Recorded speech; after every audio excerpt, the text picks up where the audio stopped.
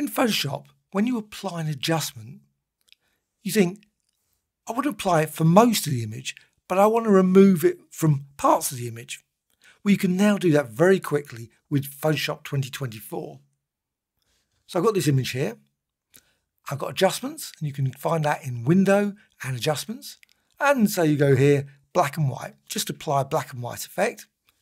If you go to Layers, you'll notice you get this group of black and white, brightness and black and white. They're adjustment layers. Those adjustment layers can be modified. And you can modify them simply by going over here to the Adjustment Brush tool. So select that. Now I've selected the brush to be 252. That's the size. And I've also set the minus there, the brush and minus. You'll notice that I'm on brightness and contrast. That's what it is there.